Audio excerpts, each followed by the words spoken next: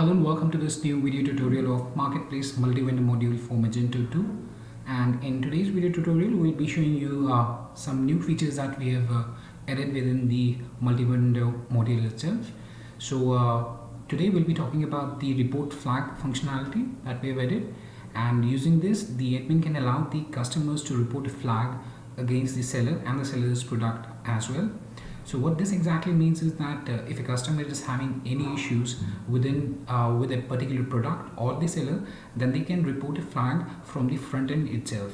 And after that, the admin can check the details, and accordingly, the admin would be able to deny or suspend a seller or his product. So let's get ahead and let's see how this particular functionality works. So for that, I'll be taking you to the admin backend panel. So I'll be logging into my admin panel by tapping the sign in button, and after I've signed in into my account, so I've logged in, and what we need to do is we need to do some initial configuration settings for setting up the flags in the first place. So for that, I'll be navigating through stores, then configuration, and on the configuration section under the web tool block, we have the marketplace module installed. And under that we have the seller flags, as you can see here on the right hand side, and we have a number of options to configure. So let's go through each of them one by one. So here the admin would be able to enable the seller flags, and the option to raise a flag would be available on the product page and on the seller's profile page.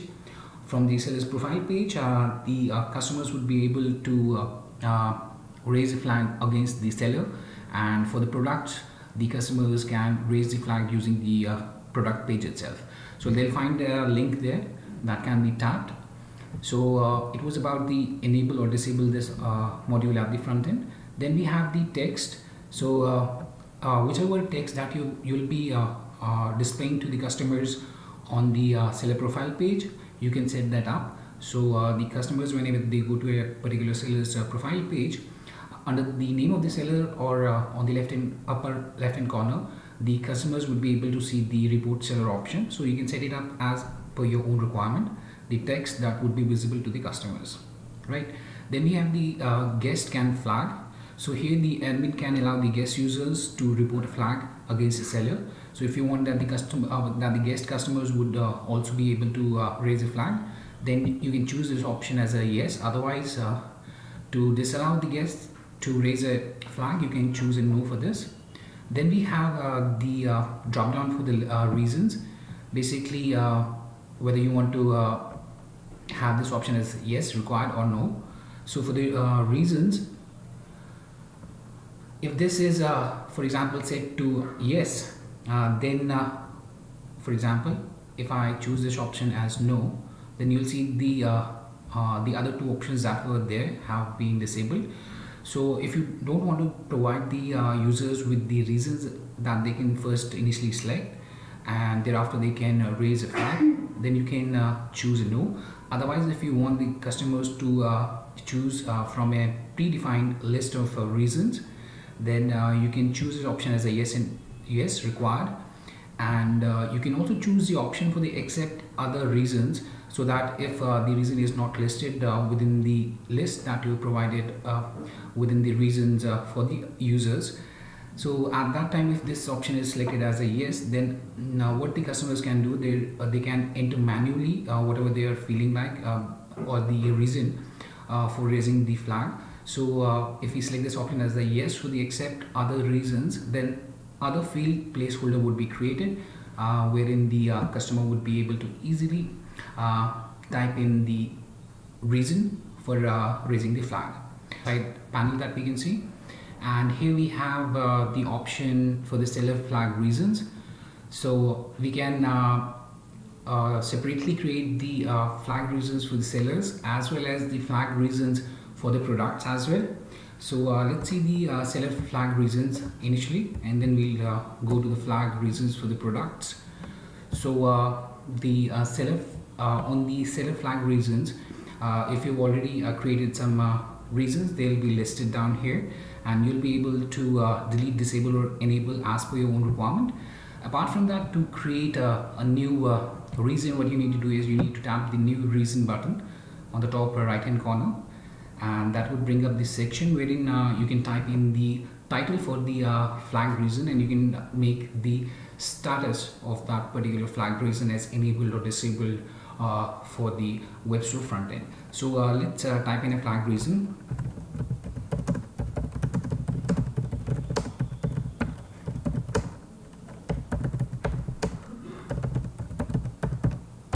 So I've set it as I didn't like the seller attitude.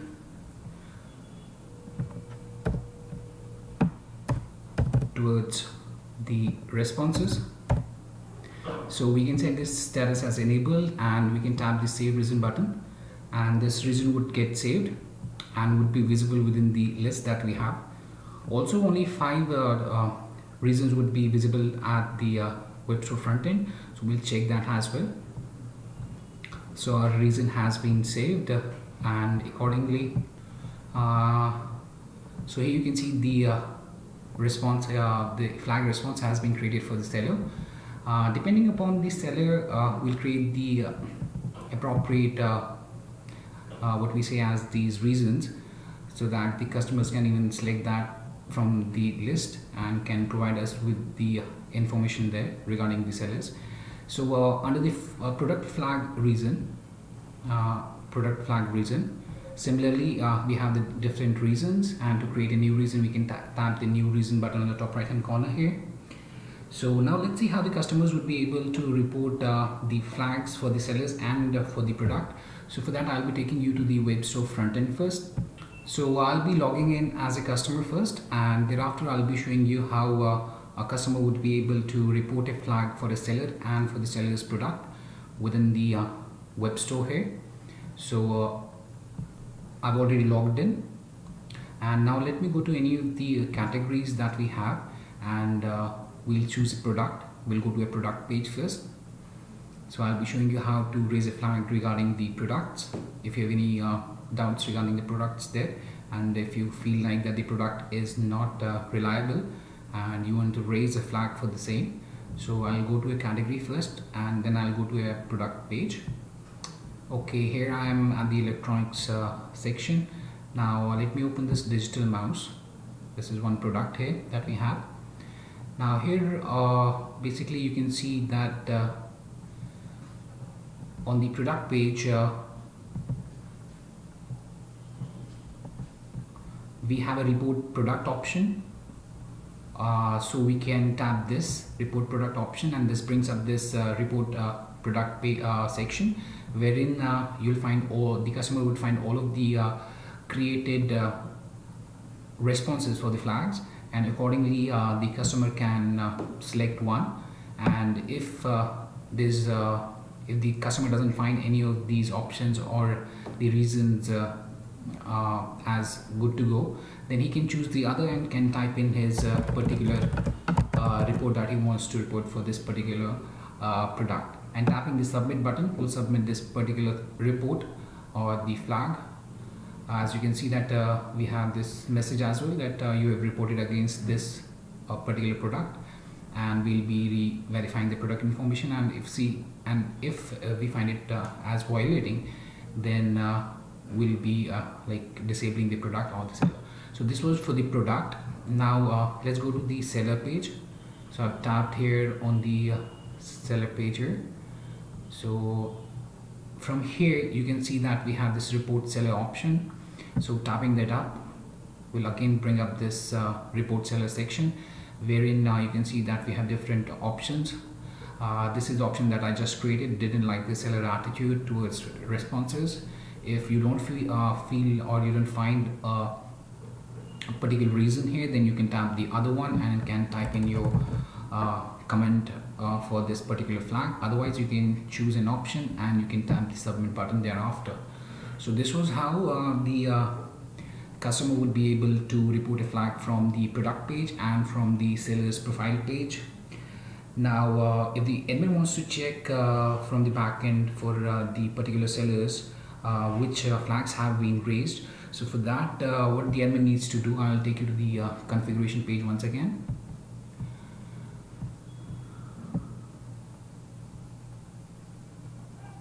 So here I'll go to the marketplace management, then I'll go to manage seller sub menu option within the marketplace, and here we have the manage seller section wherein all of the sellers are being listed. So for example, if we check for the Magento, for example, so here we'll see all the details of this particular customer who is also a seller would be displayed. So here we have this flags option under the what we say as the customer information block. Here we have the flag section, so tapping that up brings all of the flags that have been put up for this particular seller. So that was how the admin would be able to check the flags from the admin backend. So basically that was much about this particular feature that we have added in the Magento 2 multi-vendor module for Magento 2. So we just showed you how to create the different reasons for the seller flags and for the product flags, and how the customers can go to the product page to flag or raise a flag for the particular product, and how to go to a seller's profile page and how to raise a flag for the particular seller there, and how the admin would be able to check each of the individual sellers flags that have been put up for them. So that was much about this particular updated feature that we have just added. So in the coming videos I'll be showing you some more different features that we have added lately. So thanks for watching this video, and have a great day ahead. And if you have any questions or queries regarding this extension, then you can always get back to us at support@webpool.com, or you may raise a ticket at webpool.uedesk.com.